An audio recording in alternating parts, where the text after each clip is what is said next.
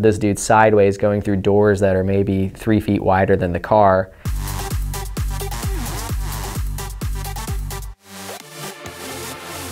So I went to this race and I didn't win, but I was the main competitor. Like, I was the first in time trials the first day. I had the #1, like the yellow jersey if you're in Tour de France. And I went into the race the next day, and me and this other dude that ended up winning were like head to head, about half a lap ahead of everybody else. And then the last turn, I took the last corner a little too low and clipped a propeller and tumbled to the finish line and landed upside down right before the finish line and couldn't finish. So I DNF'd basically, and that booted me out. So I didn't end up winning or anything. I came in second in freestyle, but the racing thing really just, it wasn't my style. There's a lot of stress involved. There's a lot of luck involved because of the analog video that you're using. So anyways, drone racing wasn't my style. I preferred just flying these things in a freestyle manner. People take these drones, they're really fast, and they strap cameras to them and they chase stuff. And there are ESPN related drone racing series where it's called Drone Racing League. That's probably the most notorious one, where they're racing these things around inside abandoned buildings. But there's still a more like artistic aerial photography version, and that's kind of what I'm doing with it.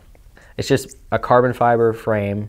You have this lithium polymer battery on here that puts power into this printed circuit board inside the drone that feeds out power to the speed controller to power these 3-phase electric motors, and they speed up and slow down to adjust how the drone maneuvers. And there's a flight controller, which is essentially the brain of the operation, and that's just like any aircraft. There's the RC part where you're flying it around, and then there's the video part, which actually is what makes this extremely fun. We took security cameras from like old school security systems like that you would find in your like warehouses or whatever. You take the cameras from those, and then you take an analog video transmitter, very similar to like what you would use in a TV, where you have the big Yagi antenna, that antenna that, you know, looks like a Christmas tree on its side on your roof, essentially, and you transmit video back to a receiver that's in a set of goggles. So in essence, I'm seeing exactly what this drone is seeing in real time in a set of goggles with little LCD screens in there. So it's as if I were sitting in the drone in first person flying it around.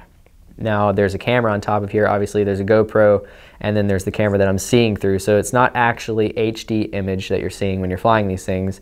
It's like an analog video. It kind of looks like a tube TV that, you know, you go behind a tree or something and it starts to break up because the signal's not as good. So it's not the best quality image in the world, but it's very usable and flyable. Since they're all manual, there's no GPS, there's no autonomous action. Like, this thing doesn't hover on its own, it's all flown manually. So when I tilt it over, if I don't correct the tilt, it'll just fall onto the ground and crash and explode. I have kind of innovated in a way of taking this video platform and incorporating it into action sports. I did a shoot with BMW on their new Oner commercial, which is a hatchback 1 Series. And that was in Mexico City. I was approached by BMW consultants, and they were like, hey, do you want to come do a commercial with us? It's going to be based on drone racing our new Oner.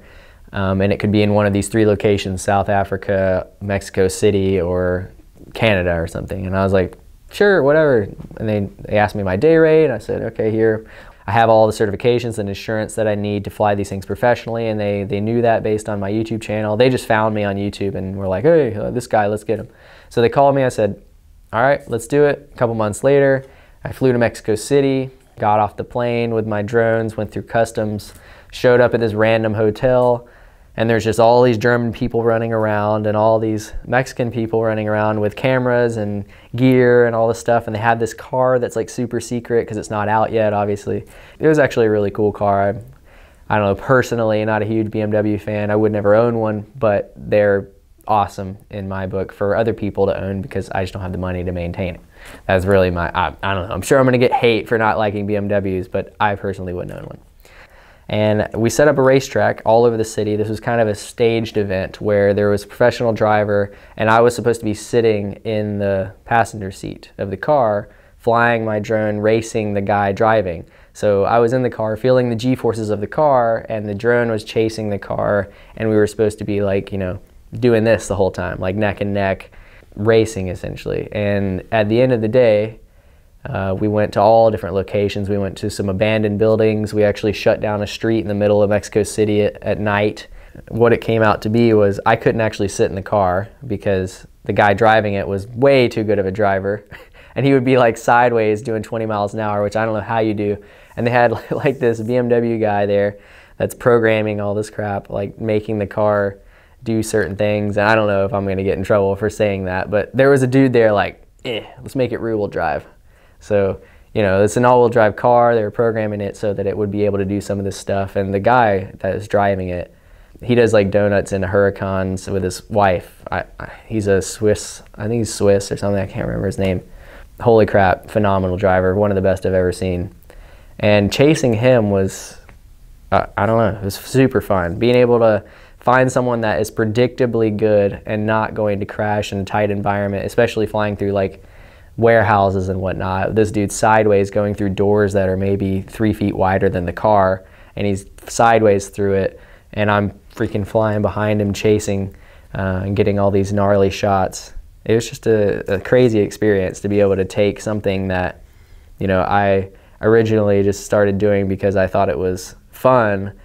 I knew that there was some way to make money at flying drones, but I didn't think this type of drone would be the ones that I would make money with. I thought it would be like, you know, the big aerial photography drones, and then eventually incorporating that into something that I had a love for, which was vehicles, cars. It's just crazy to be able to think that, you know, 10 years ago, when I was 18, I was, you know, getting out of high school, driving my 240 around, having fun, and now I get to chase on big production shoots for large vehicle manufacturers and make commercials with them.